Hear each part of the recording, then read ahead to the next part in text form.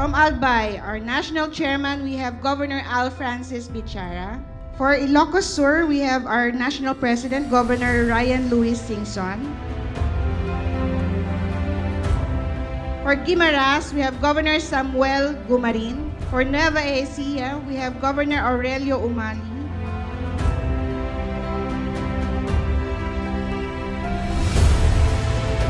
For Sorsogon, we have Governor Francis Joseph Escudero. For Bulacan, we have Governor Daniel Fernando.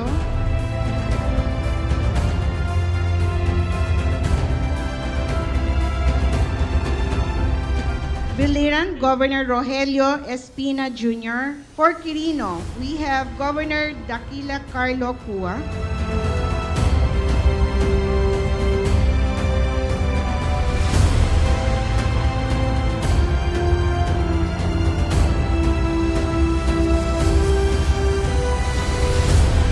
Jesus, our Lord, help us, guide us for our first General Assembly of all newly elected governors for the term 2019 to 2022.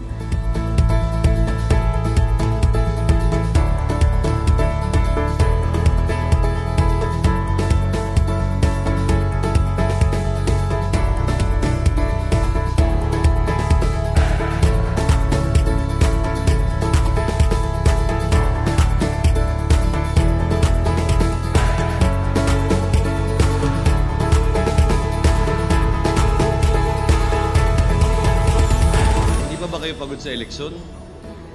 Nagsisimula pa lang tayo, di ba? Botohan na agad. Baka may pagkakataon o tsansa pa na hindi pa daanin sa botohan para may tsansang magkaisa yung ating liga.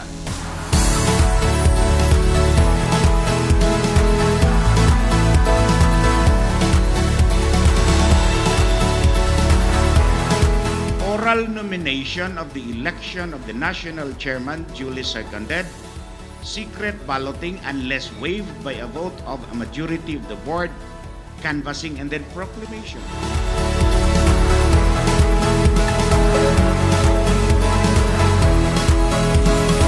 May I move that in accordance with our rules that the National Election Board shall immediately convene.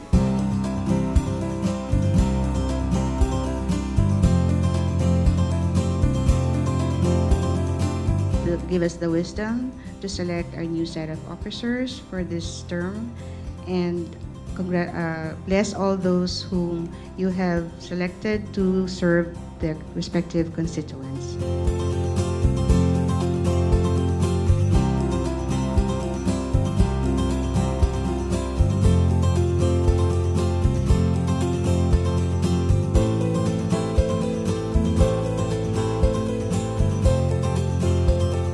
Our new president of the League of Provinces of the Philippines, our new president, Governor Velasco.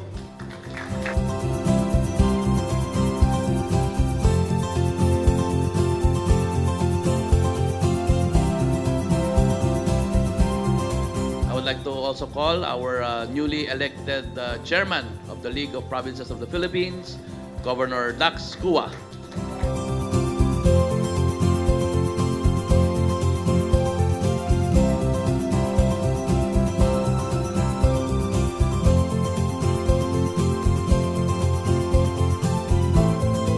Ako si, banggitin ang pangalan.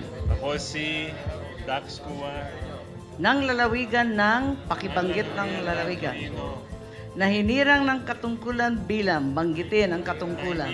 Sa katungkulan bilang Chairman of the National Executive Board. Ay taimtim na nanunumpa.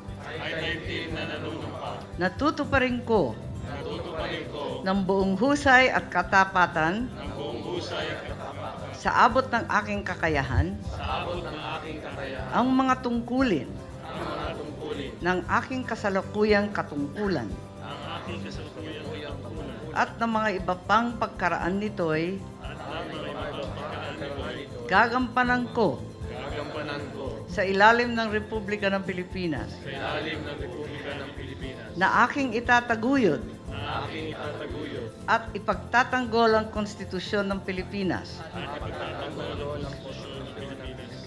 na tunay na mananalig at tatalima ako dito na susundin ko ang mga batas, mga kautusan legal, at mga dekretong pinaiiral ng mga sadyang itinakdang